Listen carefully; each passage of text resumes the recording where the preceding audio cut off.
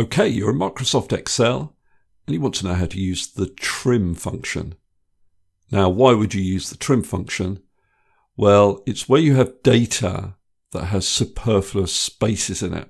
So for example, if I look at this product code here, you can see that I have a trailing space, a leading space, and if I look in this product code here, I have a trailing space and I have more than one space between characters.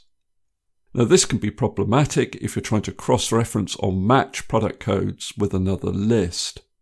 For example, if you're using something like a XLOOKUP or a VLOOKUP to return the unit price, like I am here. Now I can tell there's a problem because I've got all these NA errors. So how do I get rid of these spaces, apart from having to do it manually, which would take some time to do? Well, the trim function is definitely part of the solution here. So if I use trim in the next available column, all I have to do is reference the text that I want to get rid of the superfluous spaces in. So I close the bracket and press enter.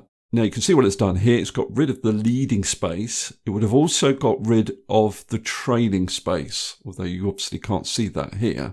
Now if I copy this down by double clicking on this little green square, you can see it also gets rid of more than one space between characters.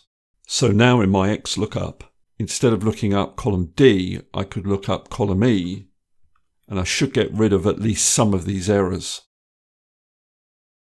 It does that, but I still have a problem with this particular product code. Now, if trim doesn't solve your problem, it's because trim only gets rid of spaces that have been entered via the keyboard. Other spaces might have been copied from Word documents or web pages, and they're not spaces that are entered via the keyboard. They're other non-printing characters. So how do I get rid of them? Well, what you use in conjunction with the trim function is the clean function. So as well as trimming, you need to clean.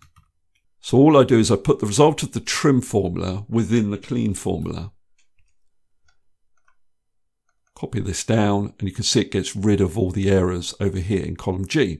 Okay, that's all I wanted to cover in this particular video. Hopefully that's useful. If it is, please give me a thumbs up and subscribe, and I'll see you next video.